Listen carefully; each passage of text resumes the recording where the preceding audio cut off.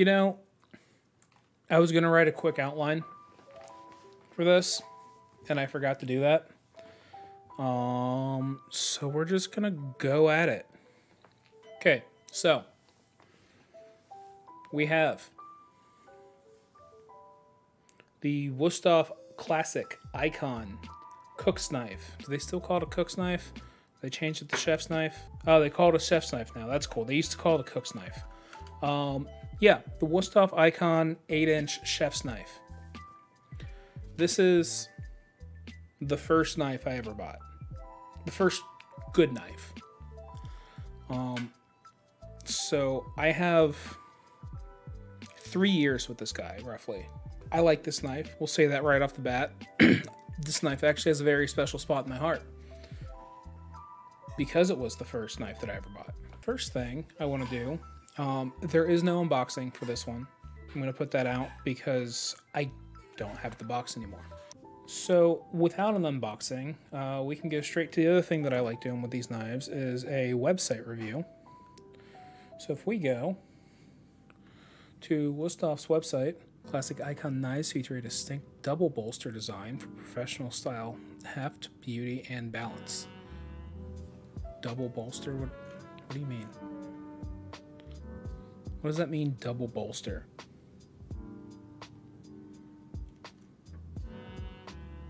Never heard that term before.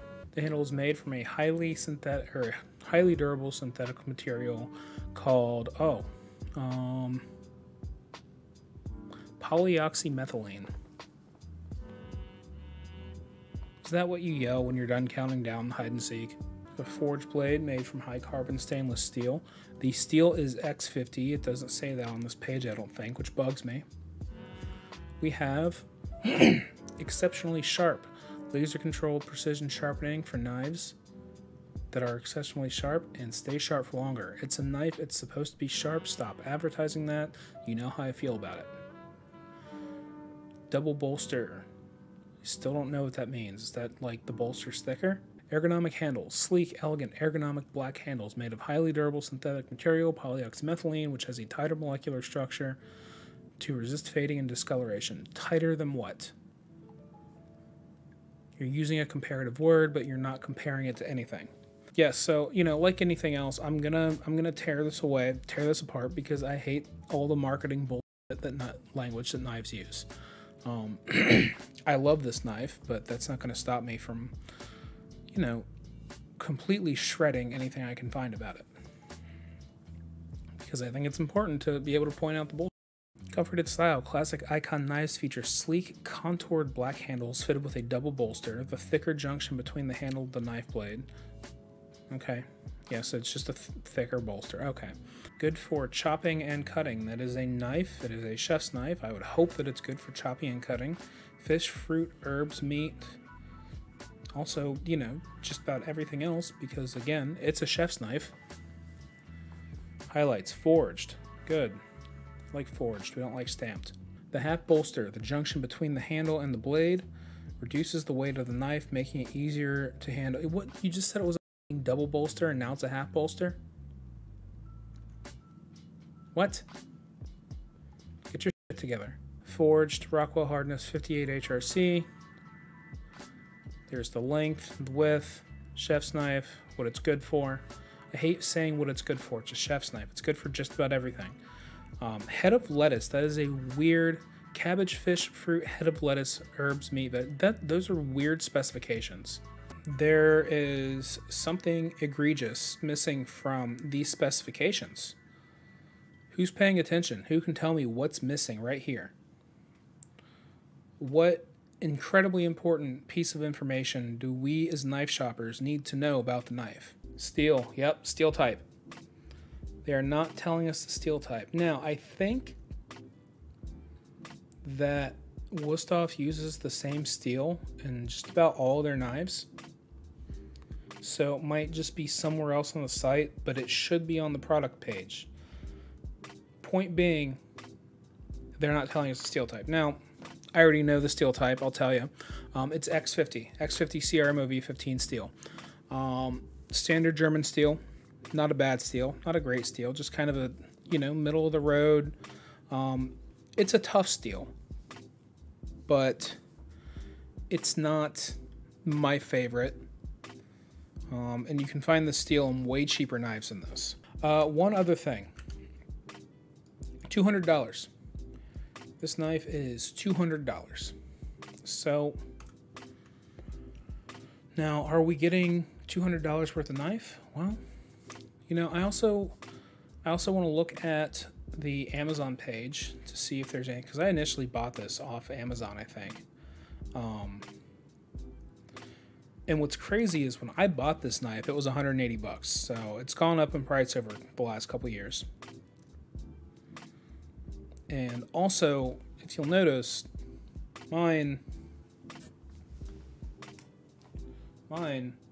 is a Grant Edge. It's got the scalloped blade right here.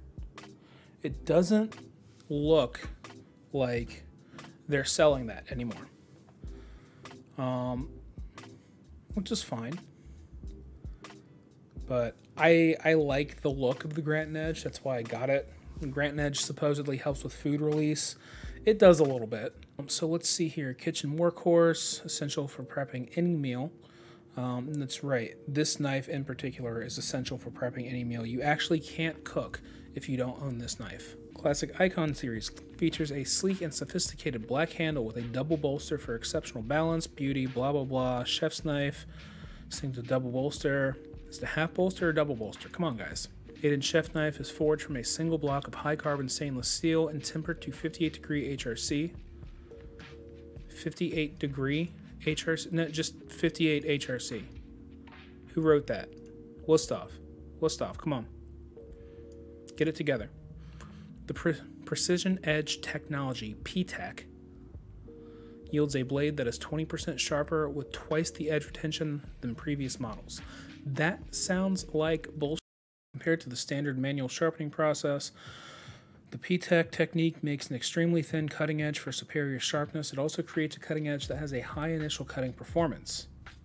For sharpening, the blades are measured using lasers. Then computers calculate the precise sharpening angle for each knife. As soon as the measurements have been made, precision robots are used to sharpen the blades on a whetstone. If anybody knows anything more about this, not just you guys in chat, but once I post this video, if anybody knows anything more about this and wants to tell me this isn't bullshit, I'm all ears. I'm all ears. But this all sounds like bullshit to me. This just sounds like they figured out how to sharpen their knives with robots, and they're putting a nice little sticker on it to make it look all new, nice, and shiny. Let's actually take a closer look at this guy. So, got our 8-inch chef's knife. Got our Grant Edge right here, the scalloped blade. And we've got this long, wonky looking handle. Now, part of the reason I actually bought this knife was because of the handle and just like the overall aesthetic of the knife. Again, this was my very first knife. So, I hunted for knives for a while, and this one I found. I actually went down to a store that sells cutlery. I held it, and like it was one of those things. As soon as I held it, it's like that scene in the first Harry Potter movie where he holds his wand and his hair blows back. It's kind of like that. Also turfs. So we've got our distal taper going down the blade, so it thins out towards the tip, which is always nice. And this handle right here, it's pretty comfortable to hold. It's quite comfortable to hold. However, it's not very much not perfectly balanced. It's pretty handle heavy. It actually balances right about the third rivet of the handle, or the first rivet, depending on which way you're going, right here. But this rivet is pretty much the balance point. So it is handle heavy. This handle, I've discovered over years of use, when you're cutting, especially if you start to like arc your wrist down a little bit, because the handle is so long, it'll start pushing into your arm and it can get kind of in the way. One of my pet peeves, I actually forgot to mention this on the last knife review, but the spine is not rounded. And now, guys, I've made a knife. I've made 2 knives. That doesn't make me a knife making expert by any means. But I've made 2 knives and I have rounded the spines on both of them. Having experienced exactly how insanely easy rounding the spine is on a knife, I don't think that there's any excuse for major knife makers to not round the spines. It's so easy. It takes so little time to round the spine on a blade, and it makes it infinitely more comfortable. But, well, you know, we've talked about it. What about the performance? Well, this is the part where I'm going to shoehorn in the final edit a bunch of random footage of me cutting vegetables with it, because I've meal prep stir fry for the week, so that's what you're going to see is vegetables getting cut. It performs pretty well. It's very comfortable, even with it being handle heavy.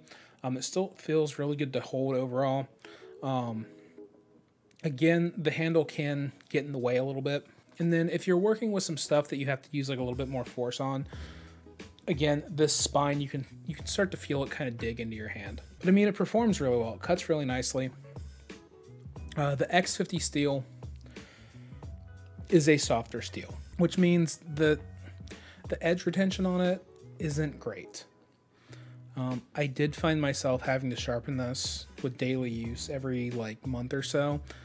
And I probably could have sharpened it even more frequently, but it was just a matter of actually like not being lazy and doing it. So, you know, the edge retention could be better. I'm just gonna waste some more time here while you look at the vegetables being cut, like broccoli and bell pepper and onion and what's that, garlic? I don't know. I haven't actually filmed this footage yet. I'm gonna film it tomorrow, probably, maybe. I was gonna do it today, but I didn't. Yeah, that's pretty cool, guys. So, I mean, the ultimate question, though, is it worth it? Is it worth $200? Well, I mean, it's an exceptionally good knife. As much as I, like, you know, found my issues with it, I still like this knife. I'm still partial to it because it was my first knife. $200 is a big ask for this. You can get some decent quality Japanese steel for $200. With $200, you know, like any long established popular brands, you're paying for the name. You're paying for the trust in a long established company that has a good track record of making quality knives. You know, I think peace of mind is worth it. Is it worth that much? That's on you. For my money, and I've mentioned these guys a million times on the channel before, they are a bit of a sponsor for the channel, and I'm fully, you know, aware of that. I'm disclosing that, but I continue to have them sponsor me because I like the knives, because I like recommending them. I don't just recommend them in hopes of getting sales. But my Con, this thing's $140, Con knives, and I think it outperforms the Wusthof. It's more comfortable to hold for me. It's better balanced. It's a better steel type, so it has better edge retention. I think that really, on every front, outperforms the Wusthof. And it's only $140. And yeah, here's the sponsorship part. Code Launchpad at checkout gets you $5 off the knife. So, by all means, if you want a Wusthof, if you want a good German knife, this is not a bad knife to buy by any means. I just think it's fairly overpriced for what it is because of the name, and they're knives I'd rather be using. Patreon homies, shout out to all you guys helping me pay my bills every month. Make sure you give this video a like, maybe subscribe even if you like the video. Leave a comment down below. Guys, what are we commenting down below? If you like the knife, what you want me to do next, something stupid, I don't know what we're doing. I didn't plan this. I didn't write anything down for this video. Just leave a comment. Say anything you feel. Tell me how your day's going. That's about it for the video. Love y'all. I'll see you soon.